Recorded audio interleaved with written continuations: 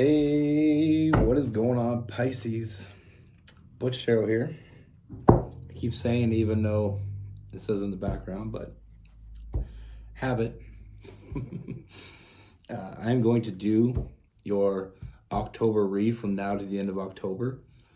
I was a little held up. I've been sick the last few days, so my voice is still a little bit off, but 2 days ago I couldn't talk at all, so we'll make do of it. I appreciate all you guys reaching out, commenting, and sending me emails, wondering if I was okay. I am okay. It's just Eastern Canada at this time of year can be brutal. It'll be 30 degrees one day and 9 the next, and then 25 the next. So our bodies weren't made to go through that adjustment, even though I do it every year. It's usually the time I get sick. But with all that being said, it is a general read. It is for your sun, moon, rising, and your Venus. For all your cross watchers, roles can be reversed. Always feel free to comment down below. With all that being said, let's get it. Universe, message we have for Pisces for October 2024.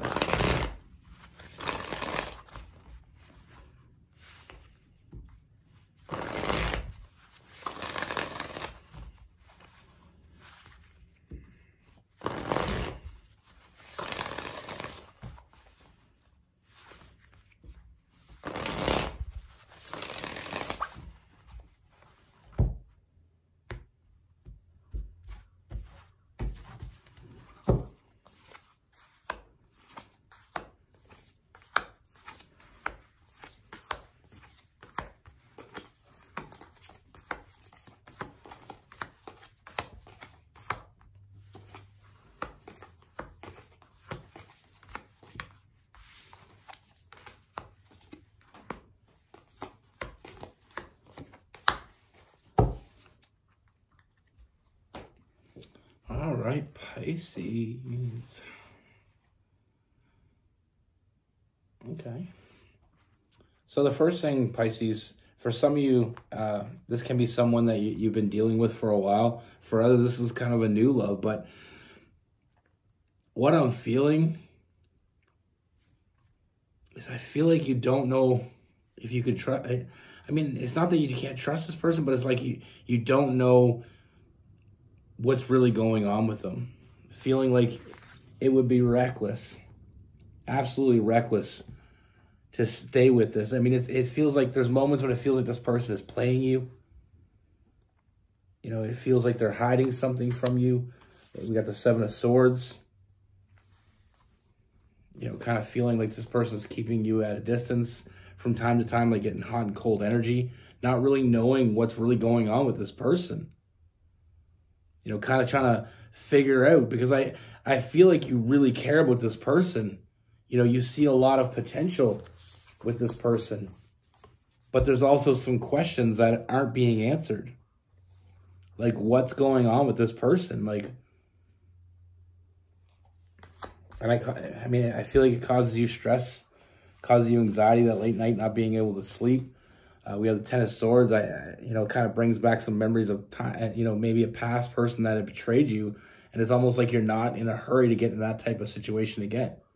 Like, is this what I'm heading for type energy? Because I feel like I said, this person's not giving you any answers.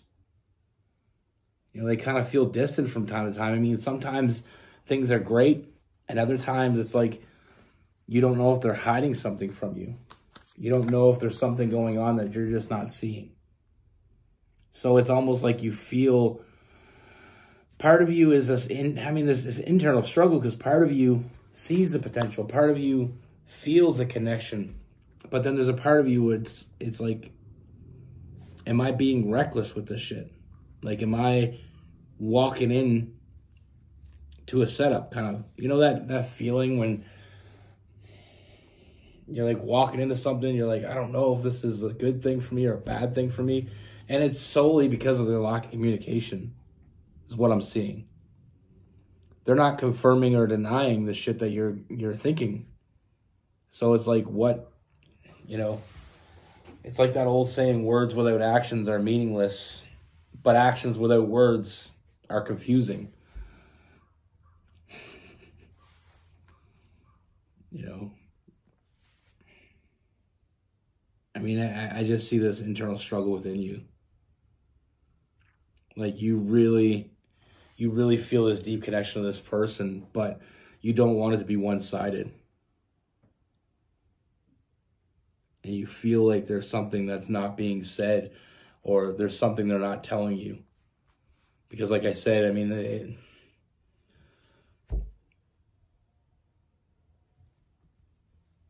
actions without words are confusing. I couldn't describe this any better. I mean, I feel like they're, feeling like they're closed off to you. Things start going, you're really hitting it off, and then all of a sudden they just kind of like block you out. When it gets to the point where you're like, okay, why? I mean, I feel this way for you. I want this to be more, but I'm not going to tell you that because I don't know what the hell's going on with you. Like, are you into this? Are you not? Like, it's almost like I said, it's that hot and cold energy. And I mean, I feel like you really want this. I mean, I feel like you really do. You really feel this deep connection to this person, but it's like, what am I getting into? What am I walking into? I'm not going to walk into a trap. And because like I said, you're not getting the confirmation, but that's what I'm here for. What I see when it comes to this person, I mean, I feel like this person thinks about you and only you. I feel like they fantasize about you. They're always thinking about you. And I don't feel like they're not used to it, is what I'm seeing. They weren't expecting this. Like, you showed up into their life and they fell. They fell hard. They can't get you off their mind. They're thinking about you. They're dreaming about you. I mean, they're already looking at the future with you. I mean, we have the family card. And as for the connection, it's not one-sided because, I mean, I feel like there is love here. There's a deep love. It's like that iceberg love that I love to talk about. I mean, we both seen it. And that's why I feel like even though you feel like this may be reckless, you're not exactly walking away from it either. You're not encouraging it, but you're not discouraging it. Because there is something here. What you're feeling is real. You have a deep connection with this person. It's like I said, with that lover's card, I call it the iceberg love, because there's so much going on below the surface. What you see is just a tiny portion of what's really there. I mean, I feel like this person is going to show up for you. They will put in the work for you. This person will protect you. With that Emperor, I get the feeling that this person's already made their mind up about this. I feel like they've already decided what they want from this. They already decided that they're all in. I just feel like they haven't told you yet. Because I feel like this person has an issue with being vulnerable. Because they've never been put in a position like that before. But it's clear they know what they want. And it's clear that their feelings are real. With that King of Cups, it's emotional maturity. It's someone that they know what they want. And I see emotional fulfillment, and I see this person not walking away. And I don't feel like you're walking away either. Like I said, maybe hesitant to move forward, but I mean, the head might be saying no, but the heart's saying yes. And I feel like you should trust your heart. I feel like this is exactly what it's telling me. I mean, we got the Nine of Cups, that emotional fulfillment. We got the Eight of Cups, not walking away from this connection. I feel like you have a very strong bond with this person, and I feel like it's a lifelong bond. I feel like you're on the same page with this person. The only thing that's stopping it from moving forward, the only thing that has been stopping this from moving forward, is I feel like this person They're afraid. They are afraid. They're not afraid of you. They're not afraid of love. They're just afraid because this is new for them. They weren't expecting to fall in love. And from what I see here, I don't feel like this is something, it's not something they do.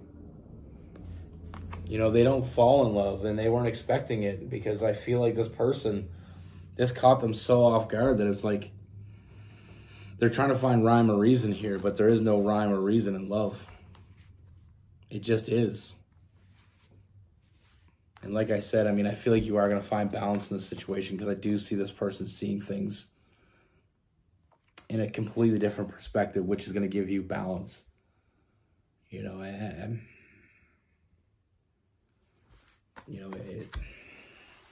sometimes we get in a position in life where we're not expecting something to happen, and we don't know what to do with that.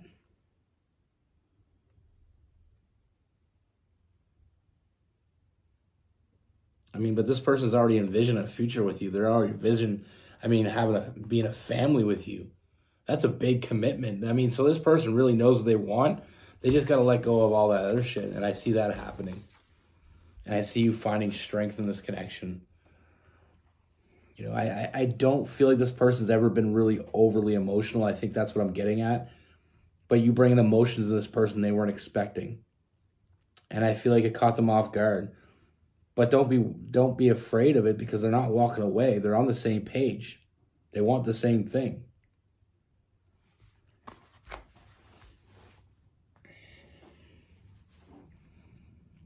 But there's a lot of strength here. Like I said, with that Emperor, I mean, it's a very protective energy.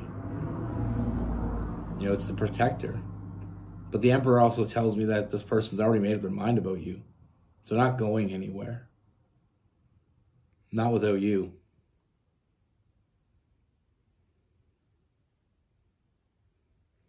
You know, like I said, I mean, I'm going to say the quote again. Words without actions are meaningless, but actions without words are confusing. And I feel like that's exactly what we got here. So like I said, for some of you, this may be someone you've been dealing with for a while. For others, it might be a new love, but it is love. Either way, it is love. And their actions are causing you to feel like this may be reckless, but things are changing. And like I said, that, I mean, this is for the month of October, so I feel like things are changing quickly.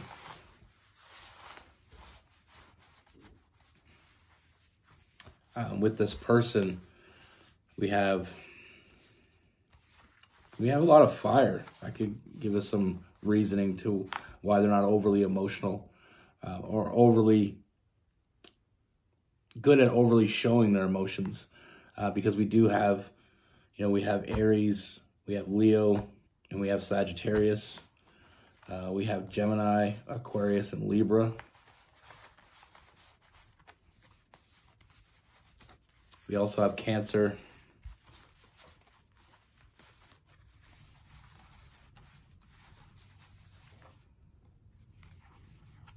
And some Pisces.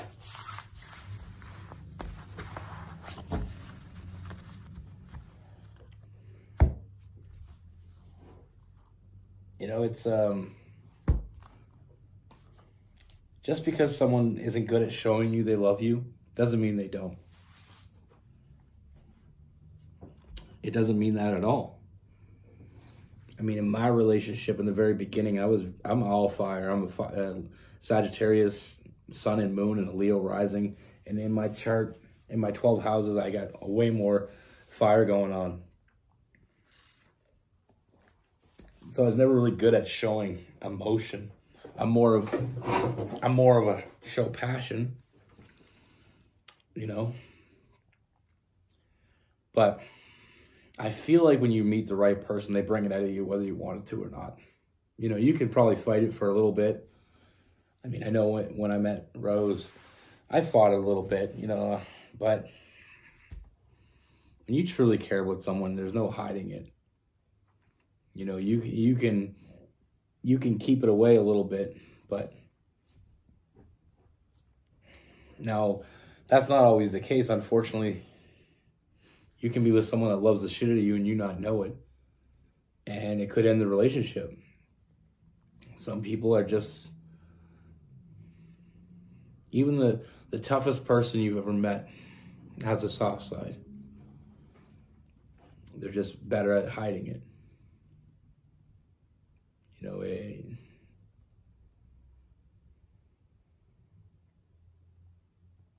know, and I get it, because like I said, I mean, it may feel reckless. It may feel like, you're jumping into something and you don't really know what you're getting into. So it's like scary, because you're like, why, if they feel the same as me, why don't they show it the way I show it? But you got to remember, because people are different.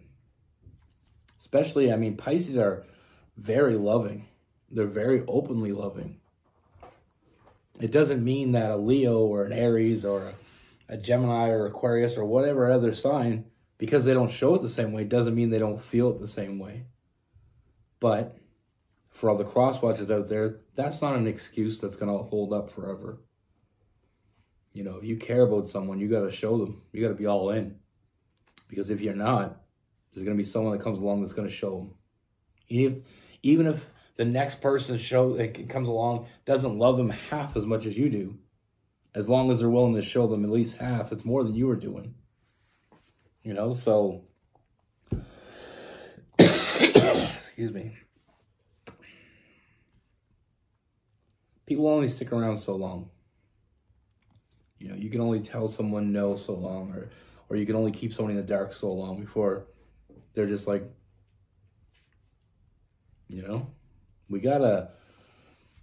I love the fire sign, water sign connection. Like I said, there's a lot of fire in this read. I love the connection, because it's like, it's like that. It kind of, for me, I really see,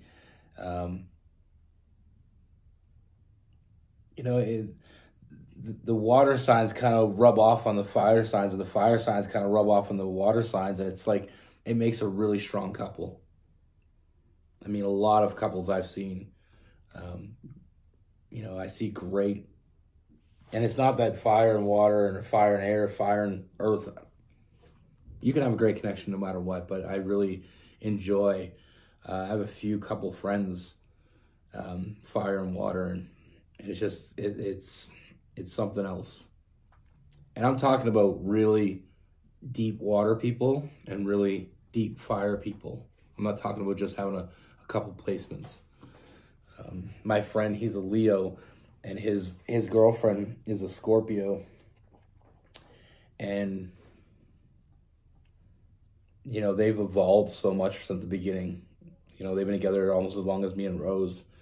And, he's definitely more able to show emotions, and she definitely sticks up for herself more.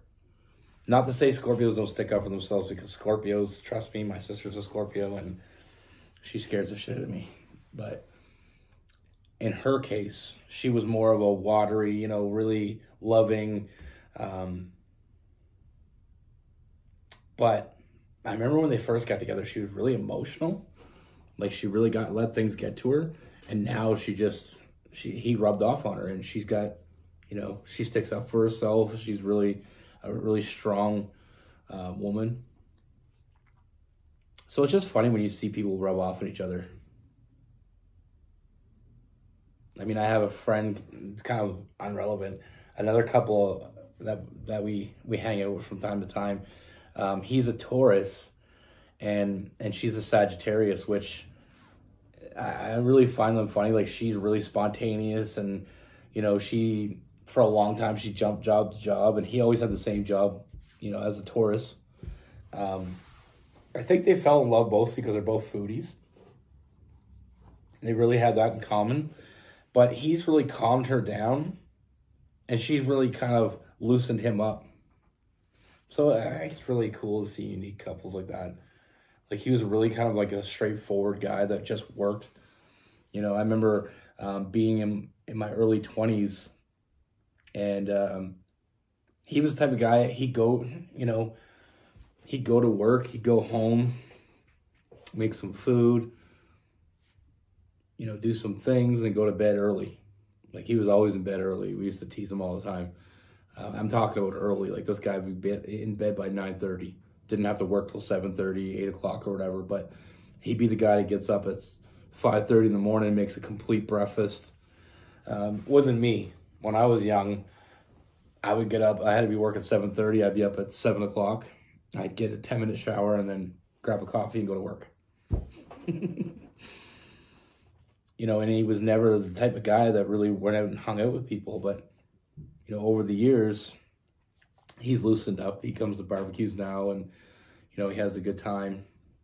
I mean, not that he didn't go to parties a few times before, but when he was at the party, he was always that guy you knew. He was the sober driver. He was the, you know, the big brother, the chaperone of the parties, always trying to keep people in line. And like I said, they were very different when they met, but I feel like that's what great couples do. They really mold into each other.